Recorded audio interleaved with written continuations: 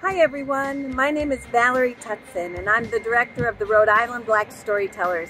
I'm standing outside of our home at the Southside Cultural Center of Rhode Island, and I just want to say thank you so much to the Rhode Island Council for the Humanities. We are thrilled to receive this major grant. It's going to enable us to complete part 3 of a project we've been working on that the Council has supported through the International Tennis Hall of Fame.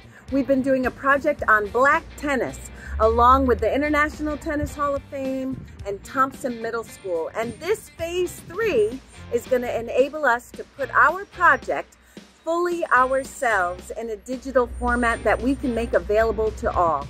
So on behalf of the Rhode Island Black Storytellers, we thank you for your support. We couldn't do it without you.